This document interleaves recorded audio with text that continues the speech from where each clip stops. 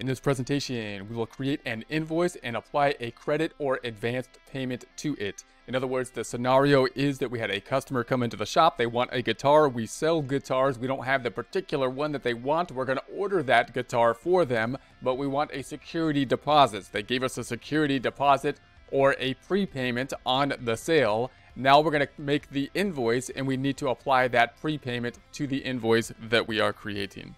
Get ready, because here we go with Sage 50 Cloud Accounting. Here we are in our Get Great Guitars file. We're going to start off by opening up our reports this time. We're going to go to the reports drop down. We're going to go to the, let's go to the financial statement reports. Open up that balance sheet report. So we're going to be opening up the balance sheet. I'm in the current period for February. That's the one I want. So I'm going to say okay. And then I'm going to maximize this report. And recall last time that we entered a deposit. So we had a security deposit. It's in accounts receivable, but it's there as a negative receivable. So we have this credit. It's not tying out to anything. So the accounts receivable account itself is still positive, showing people owing us money, but it's understated by the 250 until we actually complete the work to receive that and enter the invoice that will match out against it. So to see this more clearly, let's take a look at another report. Closing that back out and then opening up, going back to our reports, going to the accounts receivable reports up top. Then we want to take a look at the customer ledger. I'm going to be opening up the customer ledger report. And then in this Anderson, that 250 right there for that particular customer Anderson isn't applied out to anything. So that's the problem. And so it's actually a negative receivable. So that's okay because logistically that works well for us, because then while it's in the receivables, we can tie it out to an invoice. So as long as the invoice happens in the same time period and this doesn't cross over the cutoff, we won't have to do any kind of adjusting entry for it. It will be fine. If that is still outstanding and we have not yet issued the invoice as of the cutoff date, then we would need to do an adjusting entry to make the financial statements correct as of the cutoff date, which would be increase in the receivable and increasing the liability. So what we're going to do now is say now we have the customer is going to purchase the guitar. So here's our scenario. The person came in, they wanted the guitar, we didn't have the color they wanted, so we said, hey, we're going to order it from the vendor, and we want a security deposit. So we had to enter the deposit first. We got money. We got $250 on the guitar that we haven't not yet delivered, and therefore we got the receipt before the money. So we put that in as a negative receivable, which again is a little bit funny. It actually means that we owe the customer money, which normally would be a liability account. It's really a liability in essence, because they gave us money and we owe them something. We owe them the guitar. Now we're going to go back in terms of our flow chart here and go to the first thing, which is usually the first thing, where we will create an invoice, and then we need to apply out that payment to it. So I'm going to go to the sales item. I'm going to say this is going to be a new sales invoice. Now, this is kind of a two-step process. We will make the invoice, and then we'll apply out the credit, the prepayment, the deposit from the customer to it. So we're going to say, I'm just going to say it's a customer ID. I'm going to say it's Anderson. Anderson is this person that we have this deal with that made a prepayment for us. And then we're going to go through here, and I'm going to say this happened, let's say on the 18th now, or the 19th, something like that. Will be fine. And then the invoice, I'm going to put an invoice number just for a practice problem here. And then I'm going to go down and we're going to say that we're selling one. It's going to be an ELP. Once again, one of our standard ELPs, but it's that one that was green with like that strap that they wanted. So we're going to have that one. And then we're going to say the sales tax on it is going to be down here. We'll apply the sales tax. Now, here's the amount that's owed, the $547.50, but they already paid us the $250. I'm not going to apply that out here on the invoice. We're going to then tie this invoice out to that prepayment. So what is this going to do when we record it? Just like any invoice, it's an invoice. It's going to increase the accounts receivable by that $547.50, but it's going to match out between that $250. So we got that. Then the other side is going to be going to revenue for the $500. The difference going to the sales tax payable, the $47.50, and the inventory is going to be going down by $400, which is driven by this inventory item that's not shown on this report, and cost of goods sold goes up by the $400. So let's go ahead and do that. So we're going to say save this, and then I'll close this back out. And then if I look at the invoice now, if I go to this invoice thing and I say I want to view and edit the invoices, view and edit the invoices, I'll make this large. You'll note that this invoice that we have made is not showing any payment on it, right? These two items have been paid. If I was to double click or open an invoice that had been paid and open that up, then it's going to say, hey, it was paid in full.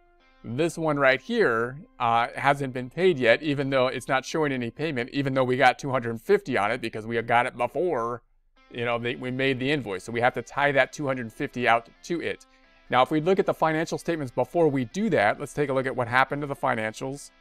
It's going to be the standard kind of process here. If we open up the balance sheet, we're going to say that the accounts receivable went up. So if I double click on the AR, it's going up by that 547.50, and that 250 kind of matches out. It's already matching out in here. You know, this account's already basically correct now. It's just that 250 isn't applied to that actual invoice. So it's a problem with our matching problem, even though the GL account is basically correct in the receivable at this point in time. So just note that we still have a problem, but it's kind of correct in terms of the end number right here on the financial statements. It is correct.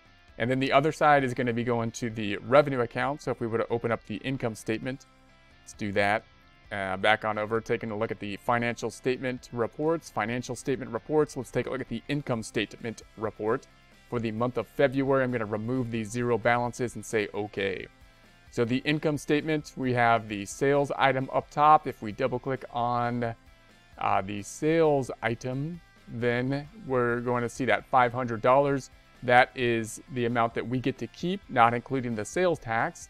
Then the sales tax is going to be, of course, back on the balance sheet. If we go back on over to the balance sheet report, we see the sales tax. It's going to be in a payable account. So sales tax payable, that $329. I won't go in it now, but it's going to be there. Then the inventory item is going down by the $400. So inventory goes down by $400, driven by the item. And the other side is on the income statement. So the income statement, if we jump to the income statement, then we have the cost of goods sold is being affected by the 400 as well. So that's the standard invoice transaction.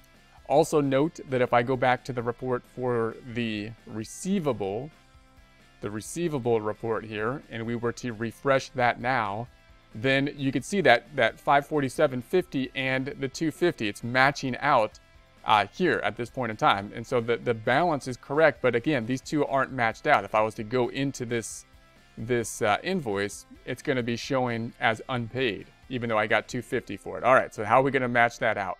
So that's the problem. So we're going to go back on over and say we need to match this out. So let's go back on over here. A couple ways you can do it. Now, you might think of it this way. If you just create the invoice, you might create the invoice and then say, I'd like to go back into it and say, now view and edit the invoice. And then actually open up the invoice that you're dealing with that's unpaid here. And then you can pay it from this section, right? I could say, I'm going to just choose this Pay Now section. Pay Now.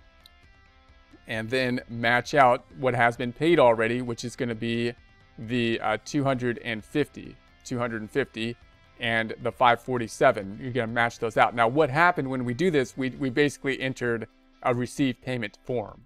So for example, if I close this out, another method we get to the same area without recording that, I'm going to close this out. To get to that same area, I'm going to close this out. I'm going to close this out. Is we just go to the receive money, and I'm going to say receive payment. Now, we're not receiving payment. We already got the 250 before. We're just basically applying it out at this time. Now, we're not actually going to record it right now. I just want to show how it would be done, right? So we're going to go up top, and we're going to say, this is Anderson. And so then we're going to say Anderson. Now, if they're going to pay us the rest, the deposit, the rest of this, you can see these two are matching out. The 250 matches out to that 547.50. So when they pay the balance due, I would check both of these off, and then they're still going to owe us then the 297.50. So when they pay us that, they're going to pay us the 297.50. I'll check both of these off, and then we will have completed this transaction. That'll show the invoice then having been paid after we record this transaction, and that'll complete the process. So that's going to be how we finish this off. I won't do it at this point in time. I'm going to close this for now, and we're going to say the transaction edit has been changed. So I'm going to say no, don't record that at this point in time. And then of course the amount that is due at this point in time for Anderson is represented. We can run the balance. It's actually the 447.98, and that represents, like we say, both the transaction that we have thus far. So if we go to Anderson here, which includes the prepayment and the sale item, plus there was a transaction before that Anderson still owed us for. So if we're going to run a report for Anderson, how much does Anderson owe us, we can then take a look at this, and I'm going to bring this back to January so we could see January's detail and say okay. And we see that we have this 448.98 that was never paid here as well. So what's owed for Anderson, if we were gonna pull out the old trusty calculator, the 448.95, and then plus the 547.50 minus the 250 that was paid to us. That's what is making up the 746.45 that is still due or owed to us from Anderson at this point in time.